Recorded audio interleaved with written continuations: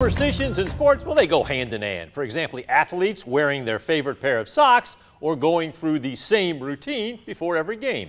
And it doesn't just stop there. Plenty of fans have their own rituals to preserve good luck. Marvin James in studio to share a story of a family that believes the most wonderful time of the year should be all year. That's right, guys. Now, Shannon and Wendy West are big-time Georgia football fans, and they admit when they watch a Dogs game, they want to bring nothing but positive vibes to help produce a Georgia win. And they found the gift that keeps on giving all year long. The past 2 years have been a dream for the Georgia Bulldogs.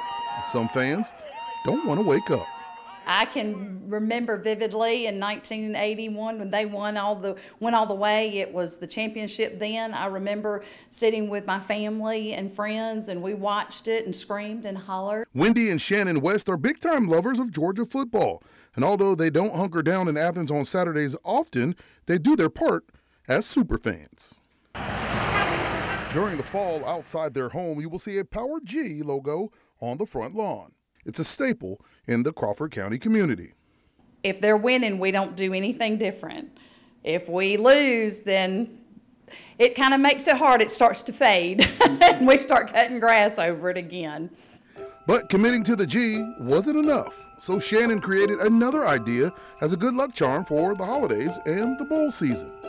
So he had all the Georgia ornaments. He said, we're going all the way. We're getting to the playoffs. We're getting to the championship because I'm going to make a tree out of it. And so he did. He put all the ornaments on there, and we got ready for the championship. And when we won, that was it. We can't take it down.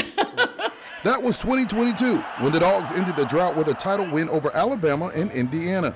Then they won it all over again, dominating TCU by way of LA. So now, this good luck charm is a permanent fixture in their house. After that second one, it just had to stay. It just had to stay. We can't break that tradition.